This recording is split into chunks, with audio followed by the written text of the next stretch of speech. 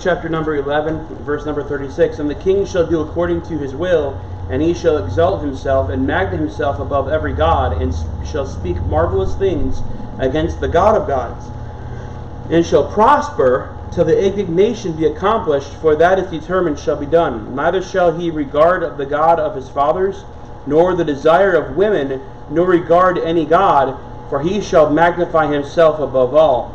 But in his estate shall he honor the God of forces, and a God whom his fathers knew not. And he shall honor with gold and silver, with precious stones and pleasant things. Thus shall he do in the most strongholds with a strange God, whom he shall acknowledge and increase with glory. And he shall cause him to rule over many, and shall divide the land for gain. At the time of the end shall the king of the south push at him, and the king of the north shall come against him like a whirlwind, with chariots and with horsemen, and with many ships. And he shall enter into the countries, and shall overflow and pass over. He shall enter also into the glorious land, and many countries shall be overthrown. But these shall escape out of his hand, even Edom and Moab, and the chief of the children of Ammon. He shall stretch forth his hand also upon the countries, and in the land of Egypt shall not escape, but he shall have power over the treasures of gold and silver, and over all precious things of Egypt. And the Libyans and the Ethiopians shall be at his steps. But tidings out of the east and out of the north shall trouble him. Therefore he shall go forth with great fury to destroy and utterly to make away many. And he shall plant the tabernacles of his palace between the seas and the glorious holy mountain. Yet he shall come to his end, and none shall help him. When you're looking at this passage, it's clear there's been no king up until this point that has done this, what is being said. How there are people who have come close to this. There are people in history who have come close to it. I think one of the most, there's Antioch of Epiphanes. There, Epiphanes. He was like one of the main ones that it speaks about, Antiochus II. It also gives indication, there's also this, some of this even refers back to what Herod did. How Herod worshipped, he didn't worship the gods like his fathers did, nor did he worship the God of Abraham, the God that we serve. He kind of blended everything together and made his own God, and that's why we find Herod's temple. Right? So there are instances where this made it look like this was talking about Herod or Antiochus, but it has not been yet. There's types and figures leading up to it, and of course we're looking at this, and this does spell out that of being the Antichrist.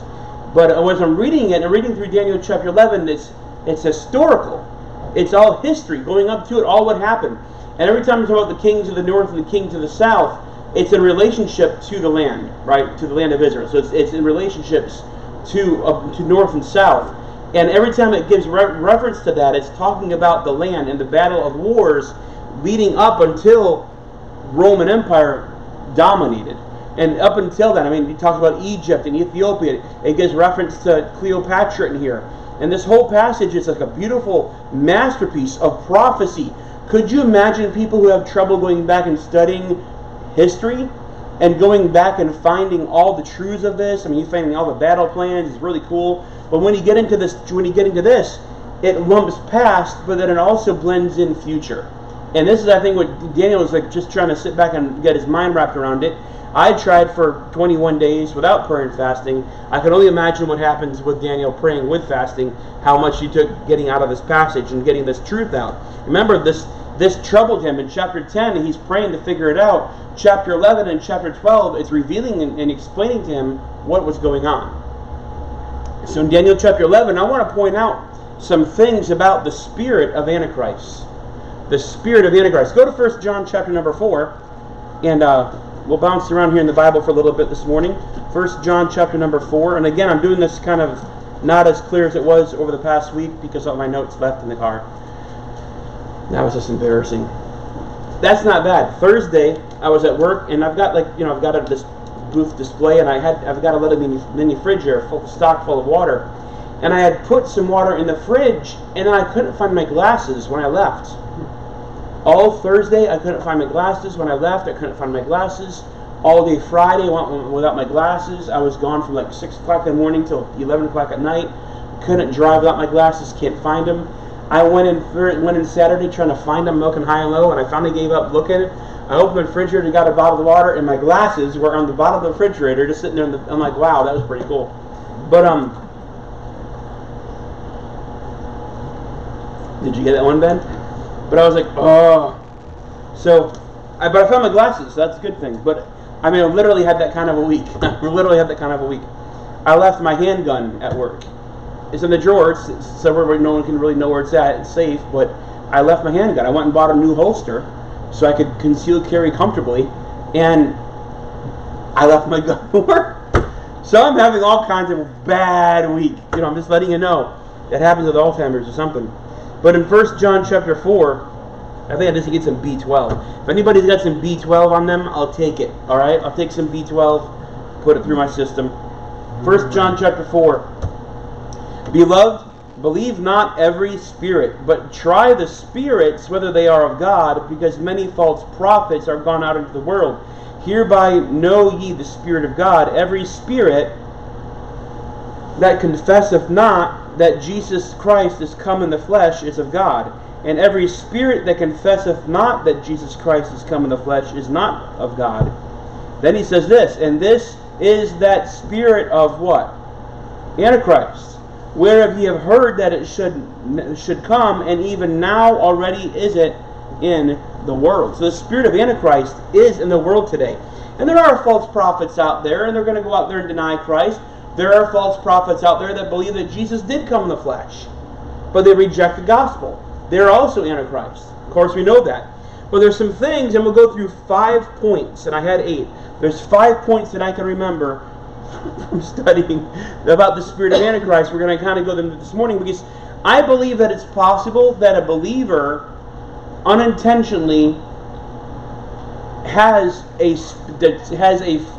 one of the points of the spirit of Antichrist within that they manifest.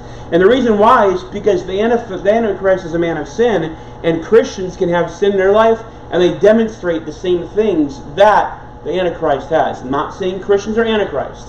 What I'm saying is he's a man of perdition. He's a man of sin. He's a man of sin being revealed, right? And we're going to have that same things in our life, because if we're in the flesh, we're not minding the spiritual things, and we're going to manifest sin rather than spirit. All right? So there's got to be careful of that, because we look at that, it's like, well, that's pretty bad. We look at false prophets in the world. We look at preachers who turn bad, or preachers who are wrong, and it glares out glowingly, especially when a preacher's got up there and preached truth for so long that he starts preaching something contrary to that. You're like, whoa, something's messed up here. I remember Jack Hyles, preacher for years. The guy preached for decades, and he started preaching some stuff that was like, wait, what? Wait a second, what? Pastor Carter down at Landmark, he was not always this kind of way off the deep end preaching Kabbalah. He wasn't always that way. He used to be like solid and strong on things, and then he just started like, I don't know, just started dabbling in some things and started messing up. And no one spoke up, and no one spoke to him and said, hey, you're going down the wrong path. This is not a path to go down. And when a person comes up and says, hey, can we maybe like check yourself? Can you, and having that person lovingly to do that, and loving another preacher, another church member saying, Pastor, is this a direction we're going? If this is the direction we're going, I don't know if I want to be here or not. And that's a hard conversation to have. Okay, I had the conversation with the owner of the flea market this past week, and I was like, if this is the direction you're going, I don't want to be here. Just letting you know. If this is the attitude you're going to have leaving, I don't want to be here anymore. And the guy's like, oh no, he started backpedaling. When he starts backpedaling, that's good, because he's not quite defiant in it yet. Yeah. He's still kind of, now he's embarrassed. But when a person gets up there finally, he's like, okay, time to leave. But what I'm saying, there's people, there's believers that could have this. It could be me. It's probably you. It could be one of us that has the spirit. We need to make sure we check ourselves before we wreck ourselves. Number one is deception. He is a deceiver. He's a deceiver. In 2 John chapter number 1, verse number 7. For many deceivers are entered into the world, who confess not that Jesus Christ is come in the flesh. This is a deceiver and what? Antichrist. He's a deceiver. The Bible says that Satan walks about seeking whom he may devour, but he does things through deception. Remember Eve in the garden? Remember? He deceived her. He beguiled her. He was more subtle. He was more versed in what God said than what she was. And all she had to go by was what Adam had told her. Remember, we don't find where God told Eve. We find where God told Adam. Right? God told Adam. Adam tells Eve, and it's not at all what God told Adam. I'm going to trust what God says 100% of the time, right? I was talking to a guy this past week, and let me think where I was at. Let me run my mind where I was at. Oh, it was Wednesday night. That's when it was, Wednesday night. And the guy came to the church, and he was all messed up, and he was like, well, he's telling me that God never repented. And I was like, well, the Bible says in Jonah chapter 3, we have to go back to the Hebrew and find the right word. I'm like, do you read Hebrew? He goes, no. I said, then what benefit is me going back to the Hebrew? He goes, well, I've got a Strong's Concordance. I said, well, the Strong's Concordance doesn't match with what the Bible says in context. He says, well, you got to have as much faith in the Strong's as you do in the Bible. And I'm like, no. But he was like literally going down that path. I'm like, no. Yeah, God never repented. Well, God repented. Oh, well, I mean, repentance means a lot of different things. I'm like, you're right, it does. It has several different definitions, but never in God's word does it say repent of sins for salvation. It never does, right? It says believe. Only says believe. Have faith, believe. Yeah, well, that's your interpretation. I'm like, the Bible says it. Plain as day. But this guy was challenging me on it, but he was deceived. But the Bible says that in the end times, in the latter days, right, when times get rough, in 2 Timothy and 3 and Romans 1, it says men will be deceived and being deceived and deceiving, right? Deceiving and being deceived. It's going to happen more and more because the spirit of Antichrist is in the world today. The spirit of Antichrist has been in every person, every king, every ruler, every age. The spirit of Antichrist it's always been in place of Christ. It's always been there. You also find in 1 Peter chapter 5 that he's a destroyer. He seeks to devour. He's a destroyer. Even in our text in Daniel chapter number 11, he seeks to destroy.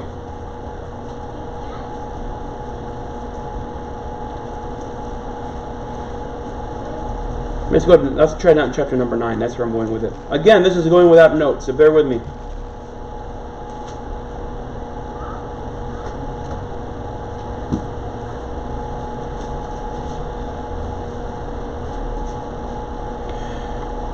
Chapter 9, verse 27. And he shall confirm the covenant with many for 1 week, and in the midst of the week he shall cease. He shall cause the sacrifice of the oblation to cease, and for the overspreading of abominations he shall make it desolate, ruin it, destroy it, even until the consummation, and that determined shall be poured upon the desolate. Go back to chapter number 7. Here's another passage here in Daniel chapter 7 we've seen before. In verse number 25. And he shall speak great words against the Most High, and shall wear out the saints of the Most High. He's going to wear them out. And to think to change times and laws, and they shall be given unto his hand until a time and times and dividing of time. But the judgment shall sit, and they shall take away his dominion to consume it, to destroy it to the end. But he says that there's another passage over in Revelation 13. Let me go there, but it kind of goes hand in hand with my other point. But we'll go to Revelation 13 real quick. And we'll go to this other point, and then we'll get to the...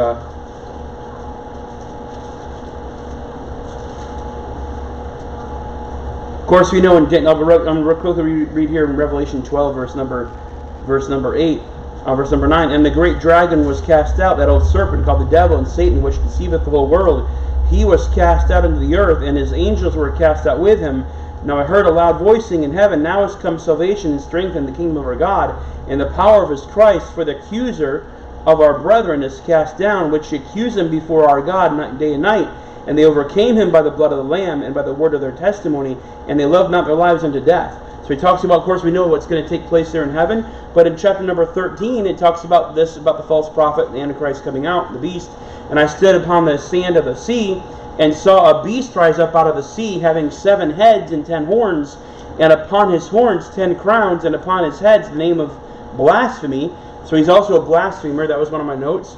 And the beast which I saw was like unto a leopard, and his feet were as the feet of a bear, and his mouth as the mouth of a lion. And the dragon gave him power and his seat and great authority. And I saw one of his heads as it were wounded to death, but his deadly wound was healed. And all the world wondered after the beast, and they worshipped the dragon which gave power unto the beast. And they worshipped the beast, saying, Who is like unto the beast? Who is able to make war with him?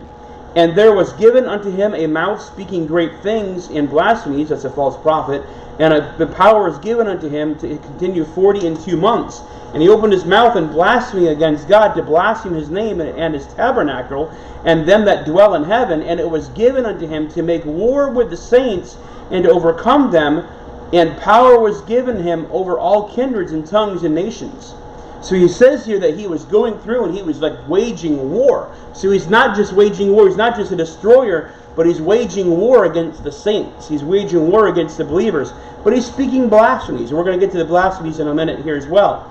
But you see some things. He's a deceiver, he's a destroyer, he's proud. That's another one, he's proud. We find that in Isaiah chapter 14. He's been powered by Satan. He gets this power and authority from Satan, right? We know that he's going to, in Isaiah chapter 14, the devil's behind all this. He's going to set himself up be next to God. He's going to set himself up along with God.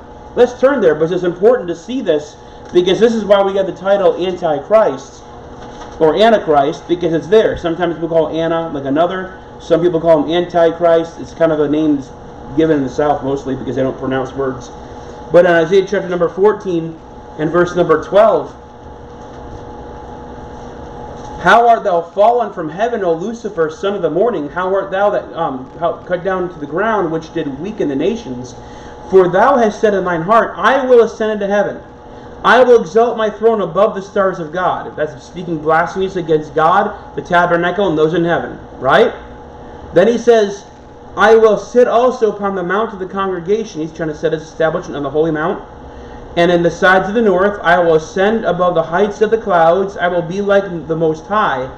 He says those things. This is what I will be. I will be like the Most High. I'm going to be alongside the Most High. And he's proud. He's haughty. But you remember when I said that believers can have this same attitude within them?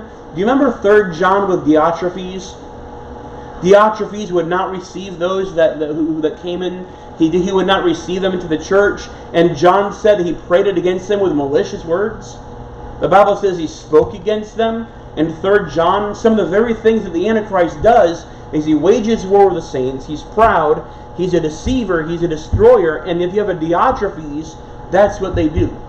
A Diotrephes destroys. A Diotrephes deceives. A Diotrephes wages war against saints.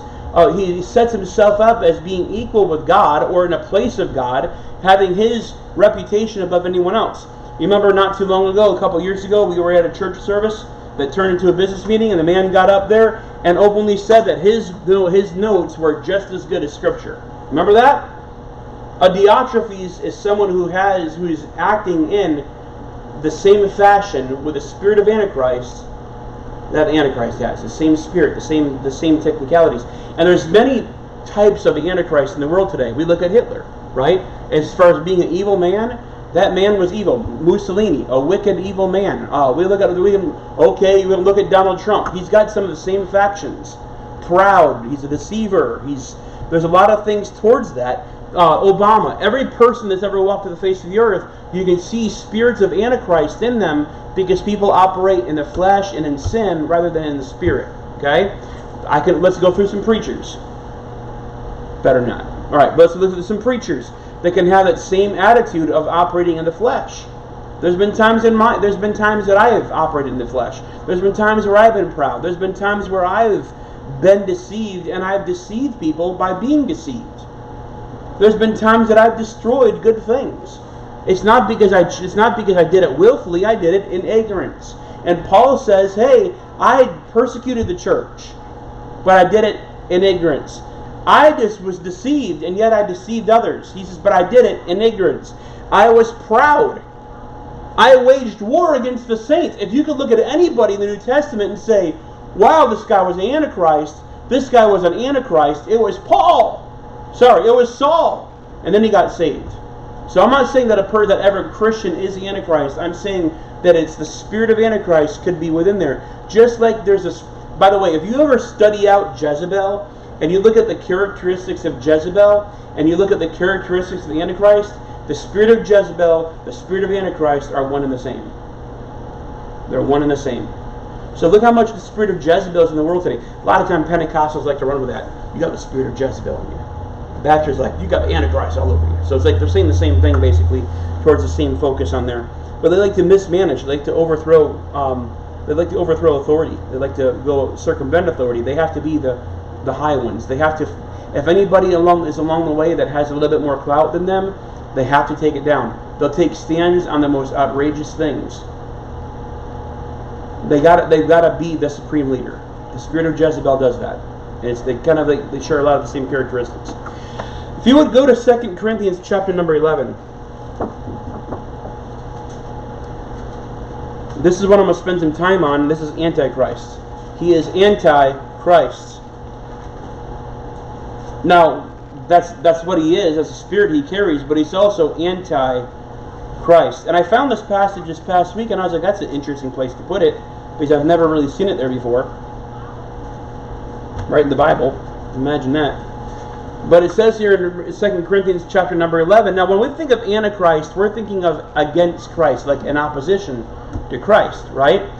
But we also know this, he's going to be in opposition to Christ because he's against Christ. We know that, right? He's got the spirit of Satan in him, he's got Satan's powers, he's against God, he's against Christ. The Bible says he speaks against God, he speaks against the tabernacle, he speaks against those in heaven, and he wages war against the saints, right? So we know those are four main things that he does. But we also find something about this, is that he also presents himself as being another Christ. Another of a different one, another of a different kind, a para, alongside of. So, Muslims believe that Jesus stole the glory that was supposed to go to Muhammad.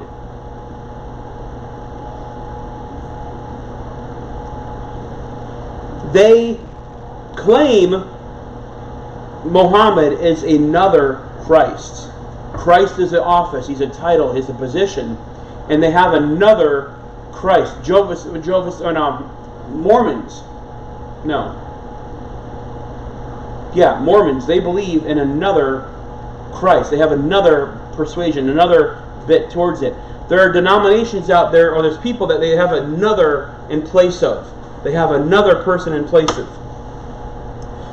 Or alongside of. So they have a para. It's alongside of. Well, the problem with that is, this is what the Antichrist kind of comes in with. Yes, he's in opposition to Christ, but he comes and makes his mark as being alongside Christ. He comes in making it sound like he is the answer to this. He comes across with religion and with Christianese. He speaks Christianese, right? He doesn't speak Chinese, he speaks Christianese. But in 2 Corinthians chapter number 11, would to God ye would bear with me a little in my folly, and indeed bear with me. For I am jealous over you with godly jealousy, for I have espoused you to one husband, that I may present you as a chaste virgin to Christ. But I fear lest by any means, as the serpent beguiled Eve through his subtlety, so your mind should be corrupted from the simplicity that is in Christ. For if he that cometh preacheth another Jesus, whom we have not preached, or if ye receive another spirit, which ye have not received, or another gospel, which ye have not accepted, you might well bear with him. For I suppose I was not a whit behind the very chiefest apostles. He's saying, if there's someone comes along and preaches another Christ, another gospel, gives you another spirit, a para spirit. It's not in place of Christ, it's another Christ. It's a different version of Christ. It's another spirit that you haven't already received. It's another gospel. It's another truth. It's something that has never been recorded anywhere else. And he's coming with this newfangled doctrine, this newfangled slant. It's a spirit of Antichrist, and he's trying to come alongside and take what is only belonging to Christ. It's para. P-A-R-I, right? It's a para. It's alongside of. And it's trying to come along with being in place of. But we find he's trying to come alongside, and he's coming against Christ. He preaches another gospel. He comes in, there's another gospel, and he just destroys the true gospel that Christ has not come in flesh. He destroys the gospel that it's not by grace through faith, it's by your works. He comes with another gospel saying that you have to do X, Y, and Z in order to get there. He brings another spirit that is not than what the Holy Spirit gives you. And he pours this stuff on. It makes it seem like you're lacking, and the whole world is looking at it. The whole world will accept it because it fancies the world, and it takes godliness and mirrors it together, just like Herod did.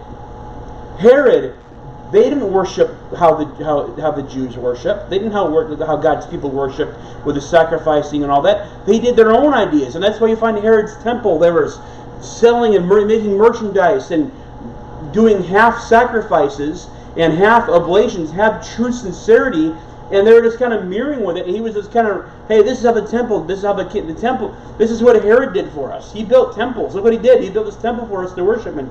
But it was mirroring half of this and half of that and making a hybrid religion. You know, you don't find the Pharisees anywhere in the Old Testament. You don't find their position anywhere in the Old Testament. It wasn't until the Roman Empire, before they came alongside, when the Maccabees held off the enemy for so long, and then they reached out and asked for help. When the Maccabees reached out and asked for help, that's where the Pharisees, that's where you find out, like, the Pharisees started stepping in. They were trying to get it in the between. And I don't read the Apocrypha for that. You look through history and find that. They held off for so long, but then they asked for help. Anytime you go down to the world for help, anytime you trust the world for help, anytime you go to the world to try getting understanding, it breeds contempt. It breeds doctrinal error. It breeds misunderstanding. Why should Christians go to the world for understanding of God's Word? Why should the Christians go to the world for permission to do what we want? I am all for it. Look, I understand people want to have a petition, like in New Jersey, they're trying to sign a petition, in Pennsylvania, signing a petition so they could go back to church. Newsflash for you, we already had permission to have church. When the country was founded, it's called the Constitution, and they did not make any laws prohibiting religion. And the exercise thereof, we already had permission, and yet we went to the police. We went there and asked permission. All these churches out here in this area that have shut down their churches, and they're still trying to get struggling back on their feet because they all complied with the government not to have church. And you say it's just a small matter, not a big deal. It's a big matter. Community Baptist Temple still has yet to do Sunday night churches. Some of these churches around the area are still getting back to, they're not even having Sunday night church because the numbers were down to begin with, and now they're just trying to consider only having Sunday morning. And they allowed a pandemic, something the government created, to shut them down. I'm not going to go to the law, I'm not going to go to the officials, the public officials, to ask permission to obey God. It was a smoke screen, it was a Trojan horse, and the government put it in place because if there's only one thing we're going to fear, it's our own personal safety, our own personal health. We'll trust God with everything else but our own personal health. I mean, good golly, Miss Molly, we brought in Obama for the purpose of Obamacare. And I'm not getting political, I'm just telling you, hey, by the way, there's nothing wrong with getting political. But getting this smoking gun, this Trojan horse that got it put on us 3 or 4 months ago in churches all around this area, all around Ohio, all around Summit County, all around up in Cleveland, whatever county that is, all around the area, people are tripped up and are trying to get back on their feet, and they forfeited something and they can't get it back. And they're fighting like tooth and nail to get it back. And the people are scared stiff. We can go to the grocery store, Pastor, but Sunday night church, I just don't know. And the Antichrist is going to come alongside with some false ideas and trying to mirror things together. I'm never going to ask permission from the government to have church. Never going to do it. You're 501c3. No, we're not. We're registered as a non-profit. I don't need a 501c3. We don't need a 501c3 status to have church. Is it evil to have a 501c3 status? No, it's not. But when they said, well, you have to register, you have to ask permission from the state to be a church. I said, no. I sent a letter to the state saying we are a church, recognize it or not. With so many, nice way to put it. But I was like, we are a church, and you must recognize us as a church.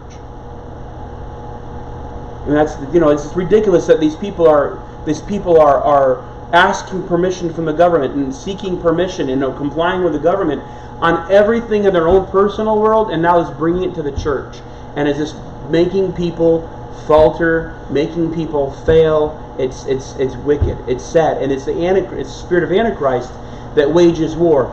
We are in a sophisticated war. Never have I seen this. Never have we seen anything as sophisticated against our rights, against our privileges, without firing missiles and any before. I mean, this puts the Cold War like baby stuff, and it's to our own people. But it's not just because we're Americans. It's because it's the freedoms of man being taken away. It's the spirit of Antichrist and deception. Look at Matthew 24.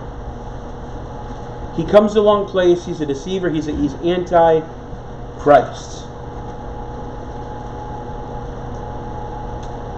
Matthew 24:24.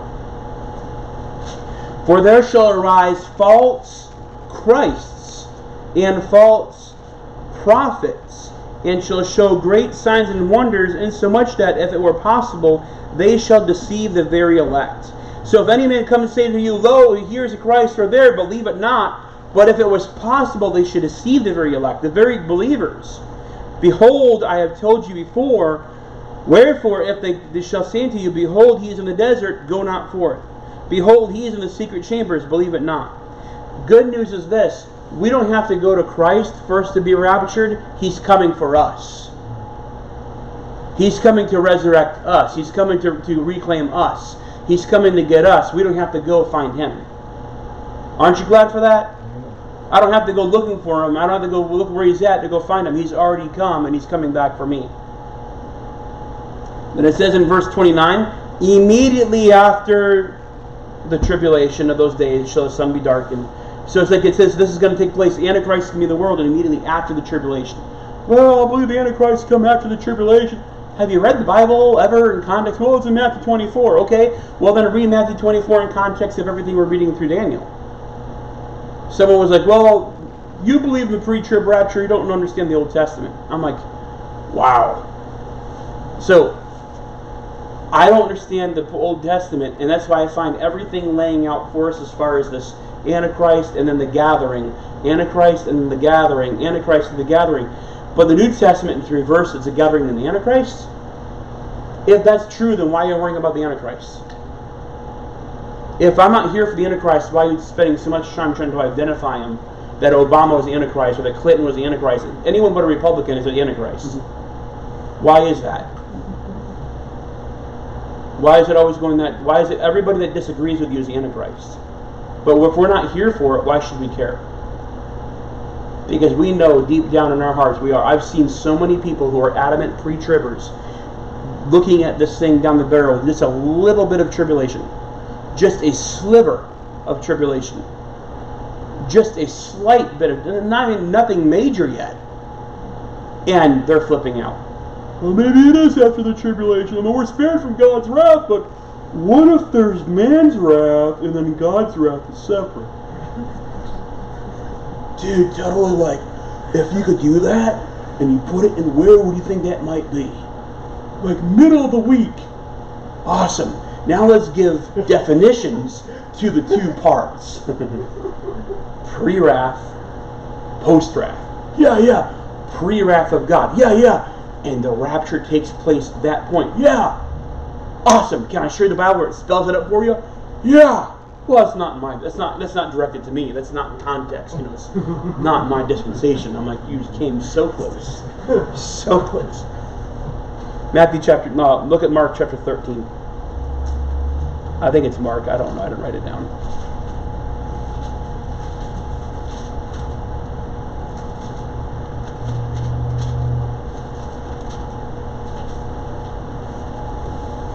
Got so many pastors who are afraid. Oh, was it Mark? Oh! Might have been Matthew. Hang on a second. Let me look at some other places here. We have so many people who are digging their head in the hand. They don't know what to do. Pastors have lost hope. They're scared to death. They don't know what to do. Might be Luke. He's like scared to death. They don't know what they're going to do. Alright, well, I don't know where the passage was, but it's chapter 13, verse 32. You can find it. This is my notes back in the car, so it's okay. They don't know what to do. Pastors are just in awe. They're distraught. They're losing faith. They're questioning anything from the Bible at all because we're going through a little bit of persecution, a little bit of tribulation in America. Land of the free, home of God, God's nation. And they're having all just distraught because they never thought in a million years that God would judge or that God would allow mishap to happen to America. Well, have they not studied American history ever? I mean, forget the Old Testament history for a second. Have you ever studied American history? God's punished America several times. Things have happened to America all the time. Where have you been? Hiding under a rock? Well, you thought Donald Trump was going to be the great save-all? Yeah, you're going to be right on task for being the one who's going to take on the mark of the beast. You're right on task for being deceived by the Antichrist. And I wonder, well, Christians can't get deceived, but I'm thinking they may not be Christians.